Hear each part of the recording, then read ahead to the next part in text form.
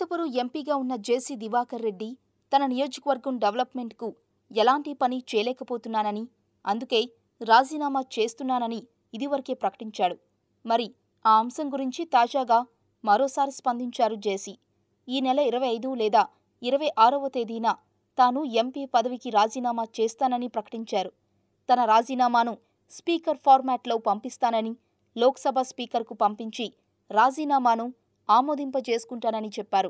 ఎందుకలా అంటే తన ప్రాంతానికి నీళ్లు అందించలేకపోతున్నానని, తను న్యాయం చేయలేకపోతున్నానని, అందుకే ఈ రాజీనామా అని ప్రకటించారు. మరి తెలుగుదేశం పార్టీకి కూడా రాజీనామా చేస్తారా అంటే అబ్బే లేదు, టీడీపీలోనే ఉంటాను అని జేసీ ప్రకటించారు. తాను తెలుగుదేశంలోనే ఉంటానని, కానీ ఎంపీ పదవికి రాజీనామా చేస్తున్నానని దివాకర్ రెడ్డి వివరించారు. ఎలాగూ వచ్చే ఎన్నికల్లో పోటీ చేయను అని జేసీ ప్రకటించాడు కాబట్టి తనయుణ్ణి ప్రమోట్ చేసుకోవడానికి జేసీ ఇదంతా చేస్తున్నాడనే మాట బలంగా వినిపిస్తోంది.